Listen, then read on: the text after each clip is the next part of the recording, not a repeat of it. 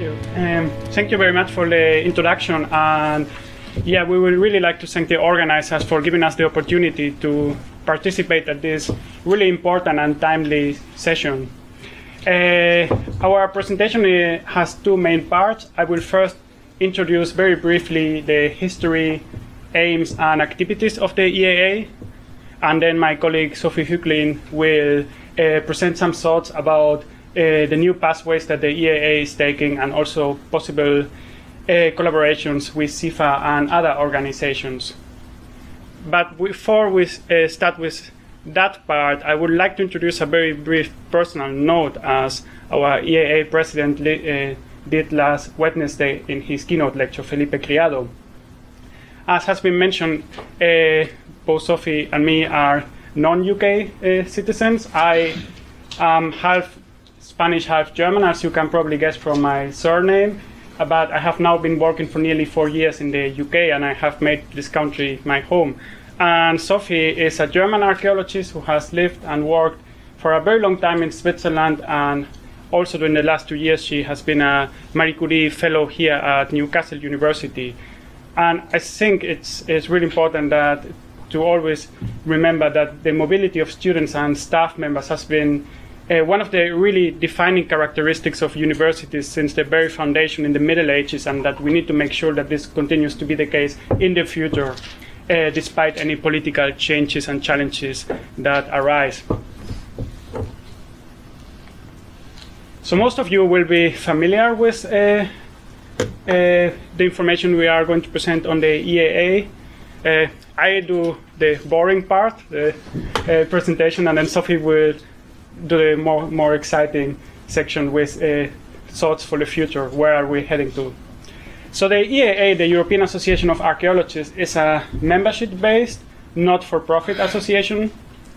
It is open to archaeologists, but also other related or interested individuals or bodies in Europe and beyond. And I would like to emphasize this last part, also this aspect and beyond, because many of our members, as we will see, are not from Europe.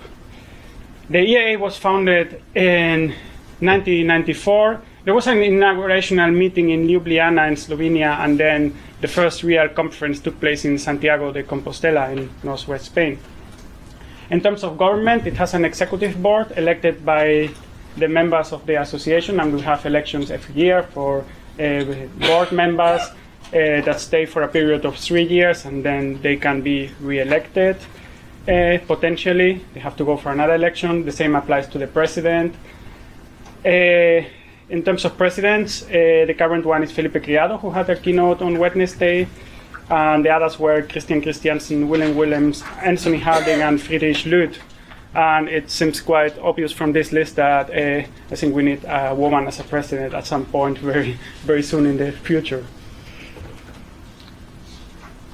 Aims and objectives.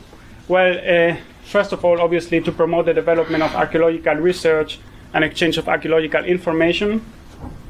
Promote the management and interpretation of European archaeological heritage. Proper ethical and scientific standards for archaeological work, and this is an aspect that also links with some of the sessions that have already taken place here at the CIfA conference. Promote the interest of professional archaeologists in Europe.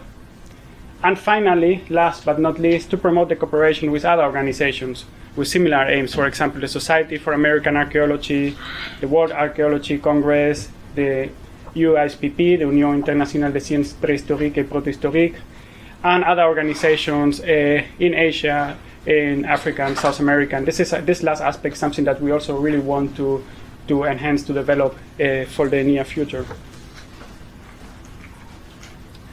The main activity of the EAA, as you probably know, are the annual conferences. They take place once a year at the end of August, beginning of September, usually in the first week of September, always in a different country.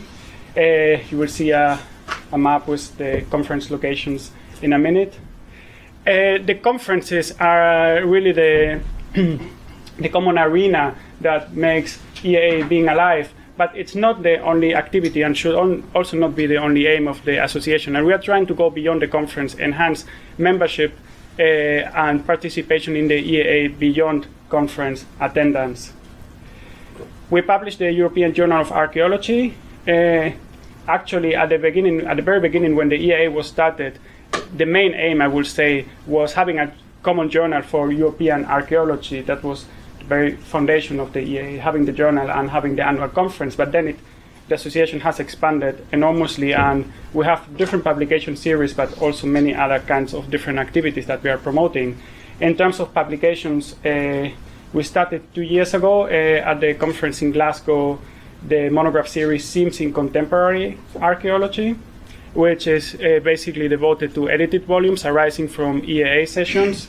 And we also have an electronic newsletter, the European Archaeologist.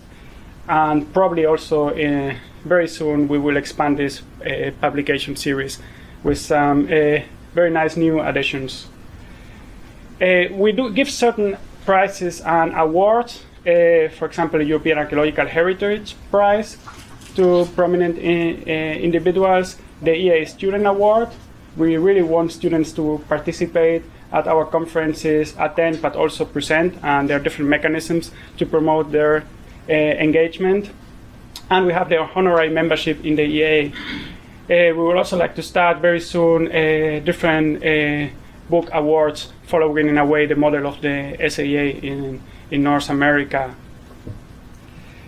A very important aspect of the EAA is that we have, within this large organization, we have different groups of interest, different bodies of archaeologists focusing around a topic or a task. We have several task forces that have short-term aims, but very concrete goals that have to be achieved. We have committees, for example, Committee on the Illicit Trade in Cultural Material, Committee on the Teaching and Training of Archaeologists, this last one led by Raimund Karl, who is here in the audience, and many others. And more recently, we have also introduced the concept of communities of interest, people that want to create networks around a certain topic. As I said, the main activity of the EAA are the annual conferences. This is a map showing the different locations of the conference since the very beginning of the organization, the first meeting in Ljubljana, then the meeting in Santiago, and then in the last 23 years now, conferences in most of Europe. There's still some gaps that we hope to fill in the near future, and obviously we are also revisiting countries. This year the annual conference will be in Maastricht, next year in Barcelona, then we have Bern, and 2020 Budapest. The EAA is officially based as an association with headquarters in Prague, in the Czech Republic, but obviously it's a transnational pan-European association. It's really encouraging to see the development of membership in the EAA since its very foundation, starting with a few hundred members, then going to a period in the late 90s and early 2000s with a membership number of around 1,000, and then really expanding in the last years. We see here this rise since 2011, going up to more than 2,000 members. Last year we had a few less members, but this was mostly due because membership is still very much linked to attendance to the conference, and the conference dates coincided with the World Archaeological Conference in Kyoto in Japan, so many of our members decided to go to Japan, and we cannot blame them for that. But in general terms, I think we have a consolidated membership of at least 2,000 people every year.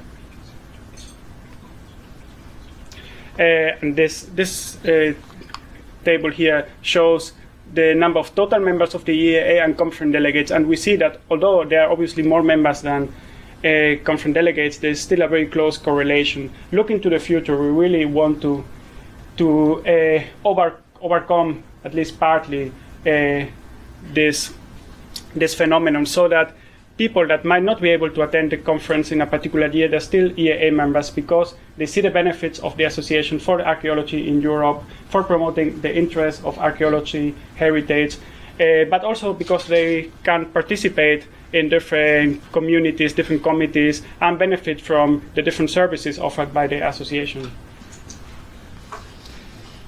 And this is a breakdown of our membership numbers by countries. And as you can see here, most of our members are based in the UK.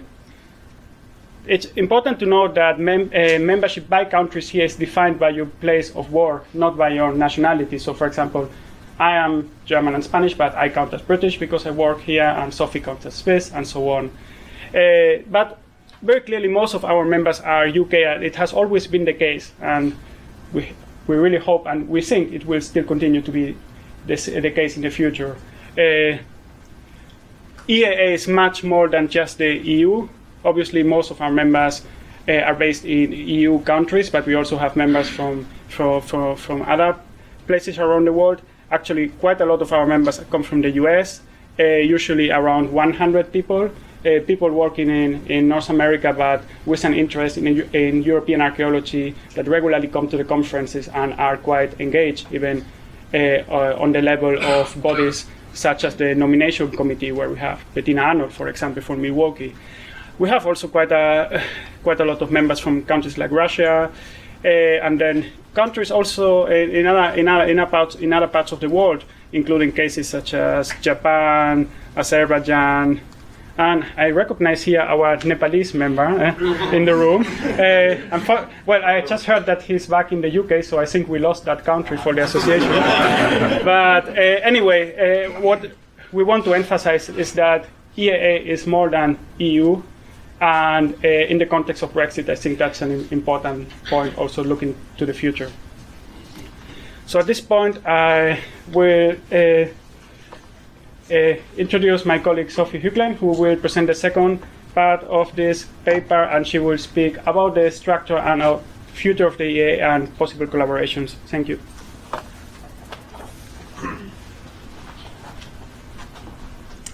I start with this picture. This is a kind of a bit unconventional way how to depict EAA or to depict the structures of, usually you have squares. Now I try to get a bit more into the dynamic character of the EAA, and probably it's so dynamic that it's going to change soon again, because Felipe actually said, oh Sophie, maybe you shouldn't show it because we want to change the number of more members. So this here would be Felipe, and you see it's just the yellow ones are the members, and so from the members there come the executive board members, and there are different functions, so the officers have a bit more responsibility and they meet a bit more often than the executive board. But there are lots more bodies in the EAA. For example, this is our journal and has its own editorial board, or there are statutory committees like the nomination committee sitting here. But most of our jobs are voluntary. So we have, apart from here the secretariat, there is hardly any employed staff. So the journal board gets some remuneration, but that's not a salary, anything. So that is still the basis. We are very much based on voluntary work. What are our aims now? How would we like to change in the coming years? That is what we have set up for the years 2017 to 21. So we are on the way to become the primary European forum for the exchange of information and research knowledge in the area of archaeology and archaeological heritage. This is the field we actually want to take our place in and want to occupy. We also want to be the leading representative body and agency for the protection and management of the European archaeological heritage and cultural life and society. This is a big task, and we will have to live up to that if we want to achieve that. Manuel has already mentioned the standards of ethic, scientific excellence and communication and professional engagement. But EAA sets these standards up, but we don't really test them. So that is a bit, maybe a weak point. That is something that EAA can uphold the standards, but does not really check anybody whether they adhere to these standards. We could, of course, exclude members if they don't, but as far as I know, that hasn't happened so far. We want to be of social relevance when it comes to archaeology and archaeologists in society and for humanity as a whole. There is also the aim of cooperation with other organizations, and that's what we are here for, to enhance that. And but all is also about to enable members to get engaged and to have influence on politics and archaeology in their fields. How are we going to go about to achieve these aims? What we have done already is that we have enlarged our secretariat. There are more people now working. And that has also to do that we are going to take over the conference management. So Barcelona will be the first conference where we have to take over the conference registration and the abstract handling. And that will very much be the chance for EAA to be more visible to their members. Now, always we had kind of the conference organizers, and there was EAA, and people were not quite sure what was what and why they had to pay to two different bodies. This will kind of be overcome with Barcelona. We also want to develop our conference format and content, and the new thing in Maastricht will be that we have keynote speakers. We invited keynote speakers. We also aim to have rather shorter contributions, and then that we enhance discussion. And session filming is also becoming more and more normal. The problem with the shorter contributions is very much that people come say, oh, I don't travel so many hours, and then just have 10 minutes to address an audience. But if we want to succeed with our format, we have to get that shorter, especially if we want people to talk to each other and not one person here and the other just listening. We have more interaction. We have to do that. And it's also, of course, 10 minutes is a much better format to put on YouTube than if you speak for 20 minutes or half an hour. And we also want to transform the way our working groups are set up. They are not so much structured at the moment, but Manuel was already going into that there will be a much clearer structures of EAA communities, task forces, committees, and commissioners. These will be the 4 categories we want to create and put into the handbook. So what is the cooperation with CIfA? How do we think about, how does EAA think about that? So CIfA is a very important partner organization for EAA. And we estimated, we have no numbers for that yet, that maybe 200-300 are members of EAA and CIfA together. That could increase, I think. That would certainly be something we would like to increase. But EAA profits a lot is the specific competencies that CIfA has. And that is also what we want to introduce into EAA. We want to professionalize our organization. That means employing staff and producing statements and lobbying with politicians. That is a part where we are not as strong as we should be, but that also depends very much on the number of members we have and the income, the stability of income we can generate. together with CIfA, we would like to develop a vision and strategies for the future of archaeology in Britain and Europe, but also beyond. And EAA and CIfA together can bring archaeology into the public debate. So I made I tried to characterize CIfA and EAA and made maybe a bit of a caricature of the two organizations to enhance what are their differences. And if you look at that, CIfA very much seems to be the more stable, the territorial organization that is very clear where it is, while EAA is a bit more of a floating body. It's a temporary. It's more an event. You see also here the academics certainly play a greater role, while here we have the tradition of the field archaeologists. And so we can kind of contrast the two organizations and say, okay, they're actually their interests are against each other, but on the other hand, we can say they are very nicely complementary and they could work together.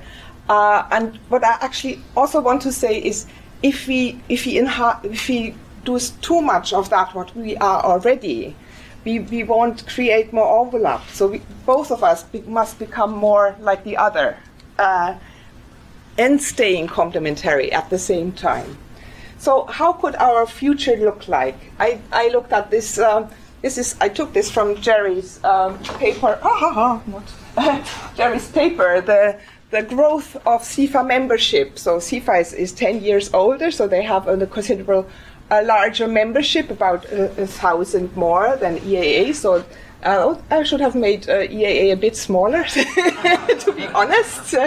And so that is what happens if we take all the impacts of Brexit, then actually we could shrink apart.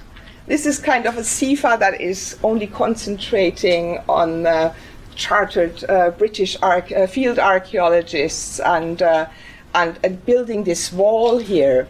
And I think actually this would lead to more or less losing of members, because also I'm thinking of in a 10 years time or in 20 years time, because then the baby boomers will be over and also archaeology won't be the same profession anymore. And here, EAA might still grow, might not, we don't know, but the overlap will maybe be there, but I think it certainly will get less if we kind of go apart in the directions. What I really would like us to do is actually try and continue this growth, and CIfA having a way how to overcome this, only this classifying, and but also having an open hand, stretching out, finding a way to include international members, be it also attractive to academics, and also then we would increase the overlap. So at the moment the 200-300 would be here, so but we have a potential to do much more of that. And I come and conclude with concrete proposals that have been kind of a bit discussed between Philippe and Pete, or me speaking to Gary, but they are not agreed. But these are ideas how we could work better together. So the way how CIfA usually goes about with other organizations is to set up a memorandum of understanding. The idea that EAA, or the offer that EAA can make, is to CIfA to become an affiliate member. And also EAA and CIfA could produce statements together, political statements. At the conferences, it would be a possibility to offer each other discounted booths. What is more difficult is how we can encourage dual or multiple memberships. And we saw that there is maybe a possibility to give a mutual discount on conference fees. Yeah, and one of the biggest problems is how do we get across to the continent, and how do we set something like CIfA up in Europe that is attractive to European archaeologists. Thank you very much.